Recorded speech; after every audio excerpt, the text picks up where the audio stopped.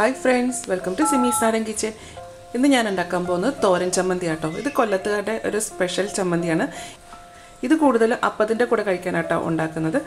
ചോറിന്റെ കൂടെ കഴിക്കാനും നല്ലതാട്ടോ. അപ്പോൾ ഇത് എങ്ങനെയാണ് ഉണ്ടാക്കുന്നത് നോക്കാം. ഇതിനായിട്ട് 1 കപ്പ് ഫ്രഷ് തേങ്ങ അത് മിക്സിയുടെ ജാറിലേക്ക് ഇടാം. 2 പച്ചമുളക്, ഒരു ചെറിയ കഷ്ണം ഇഞ്ചി. ഇഞ്ചി വളരെ ചെറുത് മതി ട്ടോ. അത് ഇതിലേക്ക് മുറിച്ചിടാം. അരിയാനുള്ള എളുപ്പത്തിന് വേണ്ടിയിട്ടാട്ടോ നമ്മളിങ്ങനെ മുറിച്ചിടുന്നത്.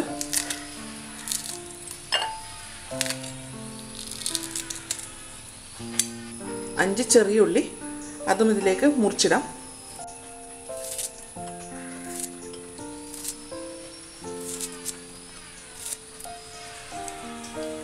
ഉപ്പ്, 1 ടീസ്പൂൺ മുളക് പൊടി. മുളക് പൊടി ചേർക്കുന്നത് ഒരു കളർ കിട്ടാൻ വേണ്ടിയിട്ടാട്ടോ. അപ്പോൾ ഇതിനകത്ത് എരിവെന്ന് പറഞ്ഞു കഴിഞ്ഞാൽ പച്ചമുളകിൻ്റെ ആയിരിക്കണം കേട്ടോ വരേണ്ടത്. ഇനി ഇത് നന്നായിട്ടൊന്ന് അരച്ചെടുക്കുക. വെള്ളമൊന്നും ചേർക്കാണ്ട് വേണം അരച്ചെടുക്കാനായിട്ട്. ഇത് ഞാൻ അരച്ചെടുത്തിട്ടുണ്ട്. അപ്പോൾ ഇതിൽ കുറച്ച് എരിവും പിന്നെ കളറും കുറവുണ്ട്. അപ്പോൾ ഞാൻ 1 ടീസ്പൂൺ മുളക് പൊടിയും കൂടി ചേർക്കുന്നുണ്ട്. ഇനി ഇതൊന്നും കൂടി അരച്ചെടുക്കാം. ഇതിപ്പോൾ ഞാൻ അരച്ചെടുത്തിട്ടുണ്ട്. ഇനി ഇത് നമുക്ക് കടുക് വറുത്തിടാം. ഇനി ഒരു ചീനച്ചട്ടി ചൂടാക്കാൻ വെക്കാം കേട്ടോ. ഇതിലേക്ക് 2 ടേബിൾ സ്പൂൺ വെളിച്ചെണ്ണ ഒഴിച്ചു കൊടുക്കാം. എണ്ണ നന്നായിട്ടൊന്ന് ചൂടാകണം. ഇതിലേക്ക് 1/2 ടീസ്പൂൺ കടുക്,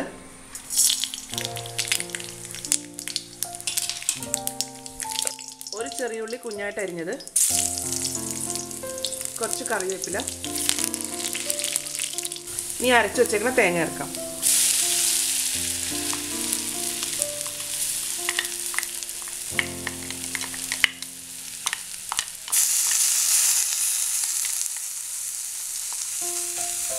ഇത് ഇളക്കി കൊടുക്കാം. ഇനി ഇത് നല്ല ചെറിയ തീയിലിട്ടിട്ട് വേണം കേട്ടോ ഇതിനകത്ത് വെള്ളം ഒന്ന് വറ്റിച്ചെടുക്കാനായിട്ട്.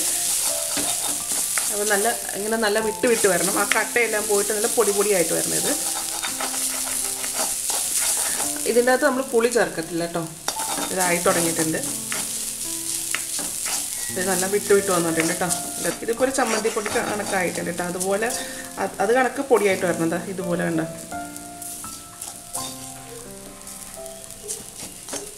ഇനി നമുക്ക് സ്റ്റവ് ഓഫ് ചെയ്യാം കേട്ടോ. അത്രയും മതി.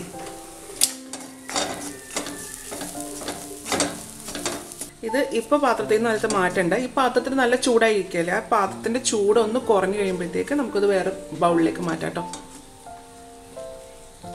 ഞാൻ ആ ചമ്മന്തിപ്പൊടി ഒരു ബൗളിലേക്ക് മാറ്റിയിട്ടുണ്ട് കേട്ടോ.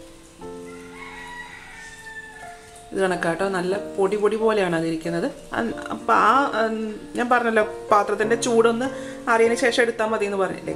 അപ്പം അങ്ങനെയും കൂടി ഇരിക്കുമ്പോഴത്തേക്ക് അതിൻ്റെ അകത്ത് വെള്ളത്തിൻ്റെ അംശം നന്നായിട്ട് പോയിട്ടുണ്ട്. ഇതിപ്പോൾ ശരിക്കും ഒരു നമ്മുടെ ചമ്മന്തിപ്പൊടി ഇല്ലേ അത് കണക്ക് തന്നെ ആയിട്ടുണ്ട്. നല്ല പൊടി പോലെയാണ് ഇതിപ്പോൾ ആയേക്കുന്നത് കേട്ടോ. ഇത് കണ്ടോ. ഞാനിതൊരു പ്ലേറ്റിലേക്ക് ഇട്ട് കാണിച്ചു തരാം.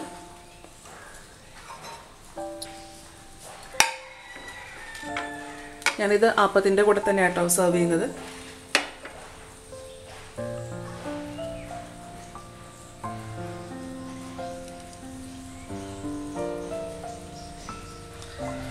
ഇപ്പോൾ രാവിലെ കറി ഉണ്ടാക്കാൻ സമയമില്ല എന്നുണ്ടെങ്കിൽ ഇതുപോലെ നമുക്കൊരു ചമ്മന്തിപ്പൊടി ഉണ്ടാക്കാം.